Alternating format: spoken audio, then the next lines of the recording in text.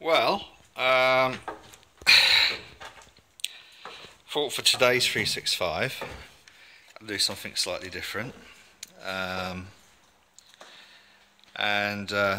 those who followed the organic development of the Boathouse, you'll have known about the screen that we have when we have our film nights.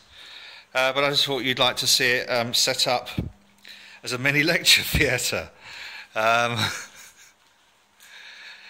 think the series of lectures I'm going to be doing, essentially, I like to do small lectures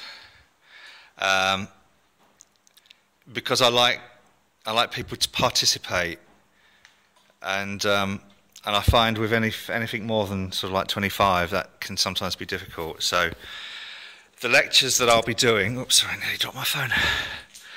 This is my new phone, which I still don't quite know how to use, and I need to get a case for it, but I don't know the best type of case to get. Probably one that will protect it every time I dropped it. I have dropped it quite a few times, and it's done very well. It's a Sony Z3. Thank you, Sony, for being very tolerant of my clumsiness. So yes, the lectures will be for a maximum of about 25 people. So I've got 24 chairs set up, and then there's room for a couple of wheelchairs, should people need them. I'm going to need some help, I'm afraid, guys. I shall be enlisting volunteers. So obviously next week I shall need some help clearing out what used to be a slightly different and unorthodox research facility. That's going to be next weekend. Upstairs in the Boathouse we've got plenty of sleeping arrangements, so anybody who wants to stop over. But for the lecture series, I'm going to do a series, I think, of 8 lectures looking at basic information, harm reduction strategies. I'm going to look at social, legal, physical, psychological sort of issues.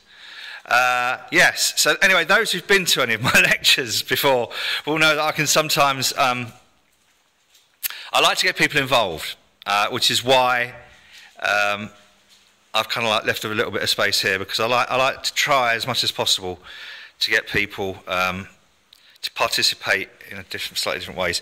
What I do need, I need help getting a closed loop for hearing aids in here. I need one of those little boom microphones that are cordless, so that I need to put those speakers up as well somehow. I'm not sure where they're going to go, or if anyone's got any smaller speakers they no longer want, that I can plug into the amp and things. I desperately need to find a way to get the disabled toilet as a disabled toilet.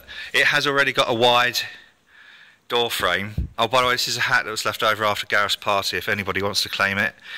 But I will clear all this out, and I need somebody who knows specifically the best way to make this disabled. There is a toilet in there, but there are no grab bars or anything. So someone who's a specialist at that. I did phone the council yesterday, and they told me to fuck off. Unless I wanted to pay them a huge amount of money, which, anyway, doesn't matter. So someone with experience, and probably someone who could act as a guinea pig. I do know quite a few people who use a wheelchair for their mobility, but I don't really just want to take the piss and just ask them to, just because you're in a wheelchair, it's almost like, does he take sugar? Sorry, that's my thing about attitudes towards disability. The women's loo, I will clear it out. I've started, as you know, it was all full of chairs and things. What else do I need? I need a graphic designer to do some stuff. I got a note from a mate called Rob who does a lot of printing. The answer to your question, mate, is I don't know just yet what I need printing. I will need a designer to design some graphics so that I can represent some of the concepts that I'll be presenting. What else do I need? Proofreaders. Oh, quite a lot of things. But I mean, the microphone's the important thing. I can speak in here, but I could probably get away without a microphone, but I tend generally just to sort of like waffle, and if it's all recorded and stuff, then I listen to it later, and so I need a microphone. that's that. Oh crumbs! What else do I need? I know people say, look, you're supposed to be chilling out and sort of like focusing, but this is how I do it. You know, this is what I do. I talk bollocks to people. These lectures, by the way, are going to be free. Even though, you know, I could go and give this lecture in America and be paid 3,000 quid for it, I'm going to make these lectures free, and there'll be sort of like, you know, cucumber and mint water and orange and lemon water and things available for people, and you can buy tea or coffee or whatever. And I'm asking for a donation. And a friend of mine up at the university said, well, look, why don't you just suggest a donation of 25 quid? I'm not going to do that. I don't, you know, that I'm going to have some quite substantial costs. Sort of like recent events have led to the thing that, you know, and I'm the first to admit I'm not very good with money. I'm probably not the best person for that. So I'll be suggesting donations. I don't care. If you find the lecture useful, that's more important. What I want to try and do is increase awareness and get people to start a discussion or a debate. I don't want this necessarily to be a big political activity. I just want to try and raise a little bit of awareness. So that's what this is about. But I am going to need some money. So whatever donation you feel appropriate, I will very happily accept. But otherwise, even if you can't afford it, the lecture is free. All of the lectures in the series will be free. And if you don't have a, you know, if you're potless, at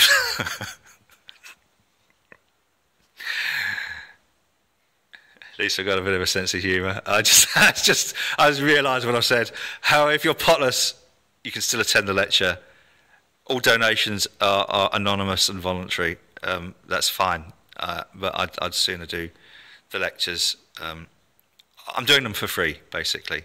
So we've got the video projector up there. So I need people who know about doing graphic design, you know, making pretty pictures, because they'll be projected onto that screen from the video projector.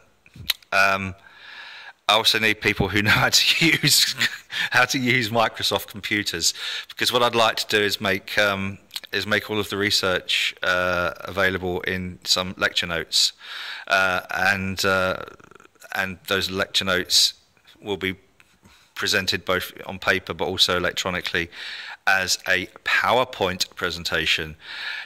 Now, I know some people might just have sort of choked on their coffee because I'm very well known for never doing PowerPoint presentations. I loathe them in every possible sense. However, okay, I need to comply a little bit and not be the eccentric, sort of slightly sort of scatty, balmy English professor, and I've actually got to produce things that other people can take away and use should they need to. So if you know how to use all that stuff, please let me know. Other people keep saying, oh, how are you? I'm all right. Do I sound like, you know, I'm about to go and jump in the canal? I'm exceptionally heavily medicated, more so than probably anybody else you're likely to meet. I'm not suicidal, I'm not sort of massively depressed. I'm trying to be functional, I'm trying to focus on kind of finding a positive from what has been, let's face it, a negative in some senses, even though that negative, as far as I'm concerned, that negative was not a failure.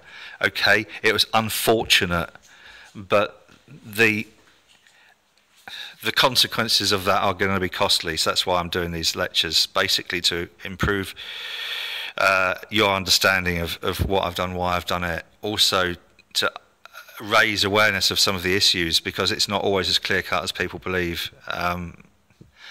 Also, just to arm you with some information that might prevent you or your loved ones being ripped off and the victims of scams. And also, I think, you know, like, to have a bit of fun. Part of why I keep getting invited back to America doing these informal kind of like lecture tours is because people enjoy them, and I want people to enjoy these lectures. So that's it. That's what I'm focusing on at the moment. And I know, some people say, well, shouldn't you just be sitting in the sun or whatever? My way of relaxation is generally to read some kind of scientific journal, or or to look at some research methodology and pick holes in it or something. That's the way I relax. Pretty soon we'll have our new boat outside, and I will be doing physical stuff in there, fitting it out. So I'm not just doing, the boring kind of like scientist stuff. I will be doing proper, real fitting boats out, real work, fitting our new broad beam outside. And essentially, you don't have to worry about me. Really, you don't. I'm a big boy. Sadly, bigger in some areas than I'd perhaps like to be. But that we've got Galt Curry in it, build myself up. Sorry, that's for Natalie. Right. Anyway, so this is today's 365 from the ever-changing Boathouse. We have our beautiful new floor. And I have it currently set up as a small lecture theatre. We'll still be having parties if anyone wants to come to a party here and perhaps make a donation. That's all right as well. Oh God, I'm sounding like really kind of sort of like financially focused. I fucking hate money and the damage it causes. But yeah, anyway, I'm going to need some, guys. So, dig deep. But as I say, the lectures are going to be free. And if you can't afford to make a donation, that's okay. Really, honestly, it's okay. I'd sooner do a lecture to a room full of people who are going to benefit from the lecture rather than half a dozen people who can afford to attend. And that's always been my focus academically. It shouldn't be exclusive. It shouldn't be down to money. But if you can afford anything, please, thank you. That'd be ever so nice. And yes, we'll have parties, and hopefully we're going to get our house band back in here and have some fun. And look, there's a lot of shit things happening in this world, okay? And there's a lot of people feeling really down at the moment because of the election. There's a lot of people feeling really scared because we might not have an NHS in 5 years. There's a lot of people who are suffering really, really badly and deeply in Nepal, right? There's a lot of bad things. There's always an opportunity to turn a negative experience into something positive, all right? That is my focus. And with the wonderful people that I know and the wonderful people that I've got in my life, we will get something positive out of this. There will be something positive comes out of this. Believe me. It sometimes takes a while just to refocus, but there will be something positive comes out of all this. So that is my 365 for Saturday. And as far as lecture theatres go, look, yeah, okay. Haven't got an interactive whiteboard. Don't need one. Fucking hate them. Don't actually use one either. But we've got a video projector and screen and stuff. So please, people, express an interest in attending the lectures. I'll be putting the full kind of like lecture diary up at some point. I will clear all that side out as well, so we can have nibbles if anyone wants to make, I don't know, sandwiches or stuff.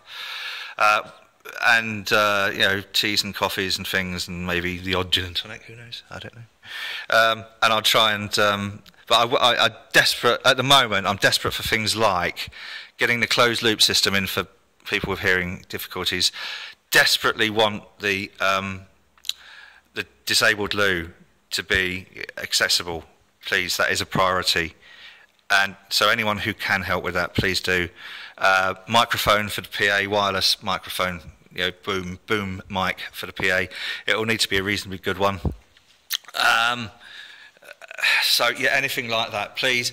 And anybody who kind of like just wants to come and just sort of like, I don't know, hang out and help me express some of the ideas that I've got for these lectures. These are not going to be academic lectures. That's what I forgot to mention that. This is not going to be a structured academic lecture series, okay? This is going to hopefully be understandable, Won't use too much jargon. I want it to be understandable. All right, so this is for real people, okay? This isn't just for propeller-head academics. This is for real people. So yeah, there you go. I've spoken far too much, and thank you for indulging me in listening to today's 365. And I'll leave you with our lecture theatre.